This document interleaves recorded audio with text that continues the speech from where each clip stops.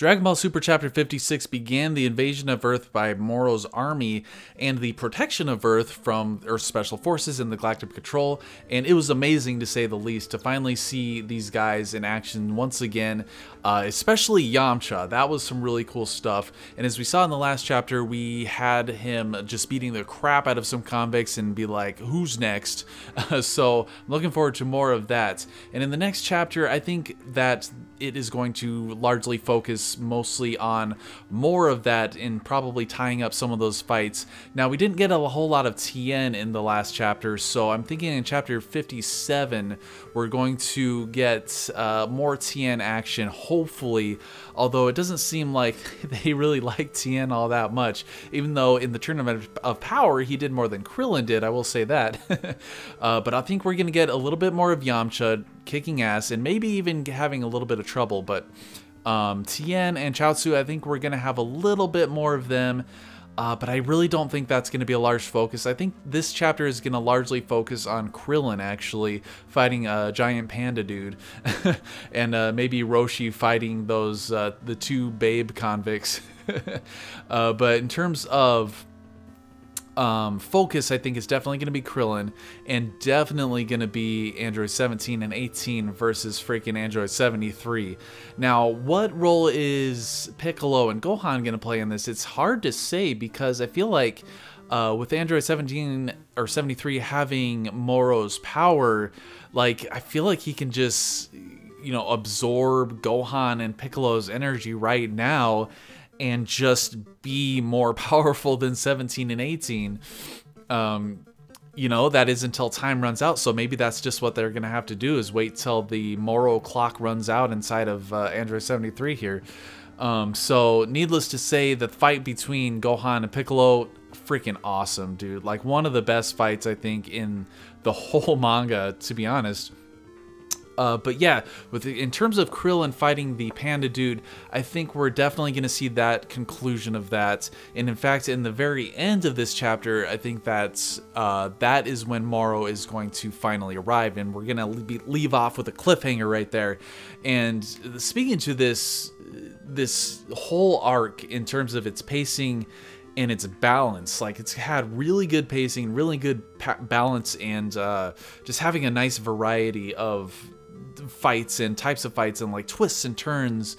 So when we start chapter 57, my prediction is that we are going to we're going to begin where we left off, right from Android 17 and 18 fighting 73, and then I think that is going to be the bulk of the chapter, and we're going to cut away to Krillin's fight with Panda Dude and maybe conclude that, and then maybe a little snippet of Tien and Yamcha action. And I really, really, really hope that they don't shy away from the Tien and Yamcha stuff, because Yamcha, man, I want to see that Wolf Fang Fist. I want to see that Wolf Fang Fist succeed for once. You know what I'm saying? I want to see Roshi perving out against those convict girls and then defeating them. Oh man, there's so much potential here. You know, but it's really interesting because it can really go anywhere with Gohan and Piccolo there. Like, what are they going to do? Obviously, they might even just fly off and let 17 and 18 handle 73. Even though 73 is really a Piccolo and Gohan villain, I really want to see them defeat him.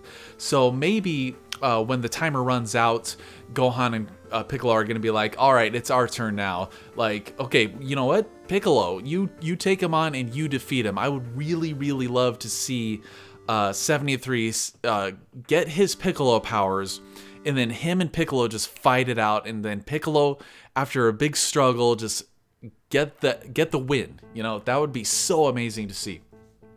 But we're probably not going to get that.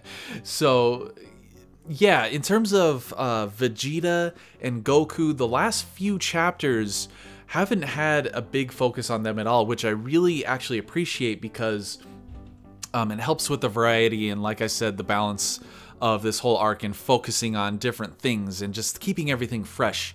I think that Vegeta is going to complete his training, at least enough to where he can start heading toward Earth. Especially if he senses that Moro has arrived on Earth, then he's going to be like, you know what?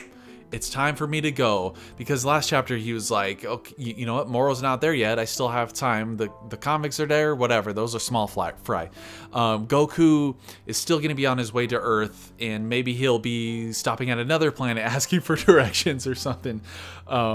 It's just kind of weird. I feel like he could just sense out like Piccolo and Gohan's energy, because you know what I'm saying. But anyway, I guess that's kind of all the predictions I have. I don't think anything significant or major is going to happen, other than maybe tying up Krillin's fight with Panda, and maybe just continuing the fight with a lot of the other Galactic Patrol and, you know, Moro's convicts and stuff like that. And maybe see a conclusion to Android 73's fight with the heroes. Although I'm really actually kind of on the fence about that, because I feel like there's still a lot more potential with that fight going on. That one chapter can really wrap up, you know, because I think at the end of the chapter Moro is going to arrive, and of course Saganbo's with him, and I really think that Gohan is going to get it on with Saganbo. Not that way, guys. But I think that they're gonna have an epic fight, hopefully, because who knows, like, who else would pair up against Saganbo? Maybe 17. But I think Gohan would be a really good pairing to fight against Saganbo, and then 17, 18 is a good pairing to fight against 73, even though I want Piccolo to get his win on 73, you know? So anyways, we still have to talk about Vegeta and Goku. In terms of Vegeta, you know, he seems to be fairly close to, I don't know if you want to say completing his training, but getting far enough to where he can use it effectively. And of course, he's wanting to wait till Moro arrives, so Moro's gonna arrive, and then at the end, we're gonna see Vegeta. He's like, okay, it's time, boom, boom, boom, you know. So then, in terms of Goku, I don't think we're gonna get much focus on Goku. He's probably still looking for directions to Earth, even though, you know, everybody's fighting on Earth, so he should be able to, you know, sense them out. But he must be a very, very, very, very, very far away to not be able to sense them. But anyway. I guess that's all the predictions I have. Obviously, you know, drop your thought waves in the comments below. I always like reading your comments. If you're not subscribed, subscribe to the channel. I do the Dragon Ball Super manga every single month, multiple times, and as well as more stuff. So thanks a lot for watching, and take it easy.